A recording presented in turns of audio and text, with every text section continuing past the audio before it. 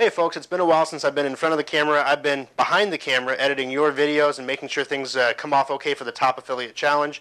But today we thought we'd take a little bit of a break, head over to the Shoeplex, talk with our good buddy Shoemoney, a guru from the show Top Affiliate Challenge, and kind of get his impression on where he thinks the top 10 falls, who he'd like on his team, who he doesn't want, and maybe who he would really rally for that's not in the top 25 right now to get there. So take a look at what Shoemoney has to say. I think you're going to be pretty interested. One thing I was asked was to actually go through each one and say whether or not I would want them on my team. And, I just have to say that I don't see anyone that I would not want on my team.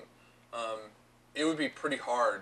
I almost would rather have, people that, people that, I would rather almost have people vote and give me the complete people that they don't think would make it work, and then when we win, we just rub it in their face that much more. So I really like to be the underdog. I really like a challenge.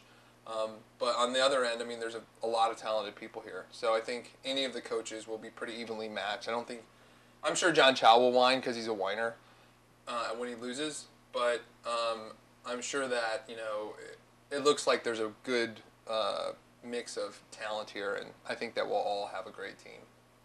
Shoemoney started off by talking about Ty Hurd's video. It was the spoof of Mythbusters. Pretty entertaining video, I thought. Let's see what Jeremy had to say. Alright, this first video, Ty Hurd, it's very creative, the whole Mythbusters thing. I can see why it's number one. A lot of people like it. It seems good.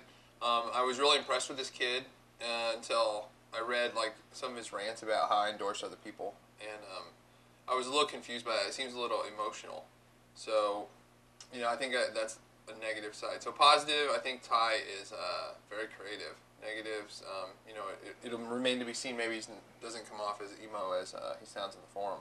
Next, Jeremy took a look at Big Jason Henderson. There was a little bit of a controversy, as you might know. Shoemoney actually endorsed Big Jason in a video endorsement. Horrible audio quality. I don't know what the heck happened to that.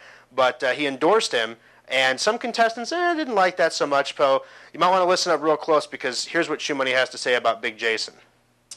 Big Jason Henderson currently in number 2. I made a little video endorsing him, and basically the reason is because I've seen him perform. I've talked to him a lot. I've emailed him. I've known him a little bit, and he's super aggressive, which is kind of a positive and a negative. I think that I definitely would want him on my team, as I said in the video. Also, as I said, I think his biggest asset is that he is so aggressive, and if there's something out there, he's not afraid to ask anyone to do anything, or even to be that extra tone to push them into, doing what they might be. Now, that said, I think that could work as a negative, because some people just don't like that. Well, because I keep thinking, is he saying he's going to kill his cats if you don't vote for him? Look at his eyes. He has these eyes that are like, you better vote for me or I'm going to stab you in the head. That is a freaking sexy guy right there. Jonathan Van Kloot. Jonathan was, he's he's got a lot of experience in pay-per-click, I believe. It seems like he's got just a lot of experience, and seems like almost one of the most experienced people in the business. Now, experience always doesn't translate, especially with the limited time frame that we have. I don't know that he'll be able to, really teach a lot of his, peers and whatnot from his experience, and it's going to be interesting to see. Definitely. I can't say looking at this list that there's anyone, well, maybe, we'll see. So, but basically, Jonathan seems like a creative guy who, maybe even lacks a little creativity, but his video is pretty creative. But definitely, I think his high ends are in his experience, which kind of will remain to be seen. So, it's a lot of talk.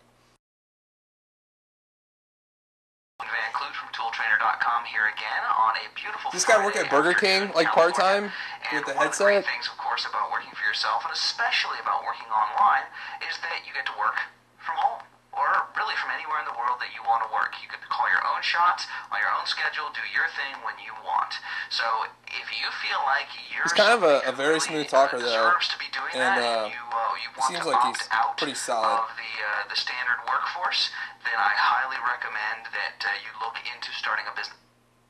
.com, a nice major auto blah, insurance blah, blah. Here's my brand. screenshots of how I made lots of money. Happen is if I open up the campaign here. Actually, he gives like a really good tip on how to get great quality scores. So that's cool. And it was time to throw on our blonde wigs and take a look and see what Devin Hunter had to say and what Jeremy thought of it. Devin Hunter, the guy just comes off kind of weird, to be honest. So it'd be interesting to meet him in person and actually see, if he's got some substance there, beyond just making weird videos. I'm Prosecutor Lad Carhorman as representative. Weird. Schrock. And let's cry it. They want straight answers about the top affiliate challenge, fraud, and cheating. Now, So this is the guy that got busted for cheating. Specialist Devin Hunter. You ever work in network marketing, son? What does network marketing have to do with the top affiliate challenge? This is kind of like a cross between Deliverance Now answer my question. and Ever invite I don't prospects know into your what that is. home for a business opportunity? What did Jeremy have to say about Tom the furry hat guy? Tom the furry hat guy, I think is pretty funny. Shows creativity. He's moving up. He's currently in 5th place. I think he's pretty funny. We'll just see if he experience-wise and stuff like that. Guys like that are always a wild card. So, whether or not he can make money and follow directions and work with a team, we'll see.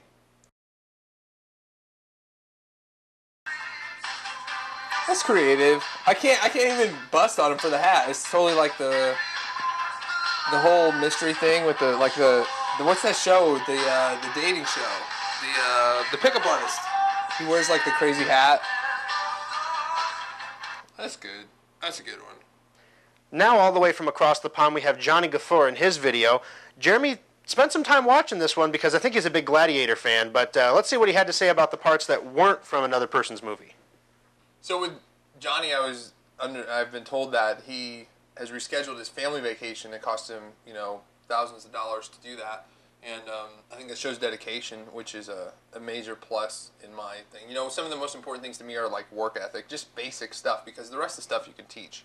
So, but if somebody doesn't have work ethic and can work well with others and stuff like that, then it's just not going to fly. So I think Johnny, I like him because he's cocky. We're cocky. So I work well with other cocky, competitive people that aren't afraid to let their opinions fly. It kind of reminds me of Ollie G a little bit.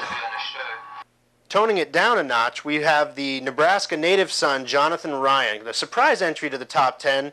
No one's really sure exactly how he got here or how he's driving his traffic, but needless to say, the votes have him in place and he is holding strong midway through the pack. What does Jeremy have to say about the guy from his home state? All right, next we have Jonathan Ryan. Let's see, my notes on Jonathan Ryan.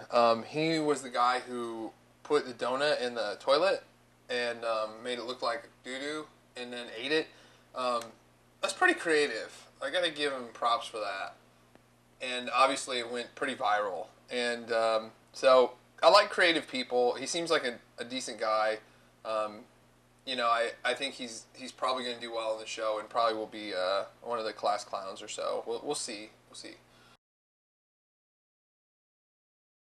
I mean, yeah, it's not poop, but it's still in the toilet. Seriously. Whatever you gotta do, though. Good. It's freaking disgusting.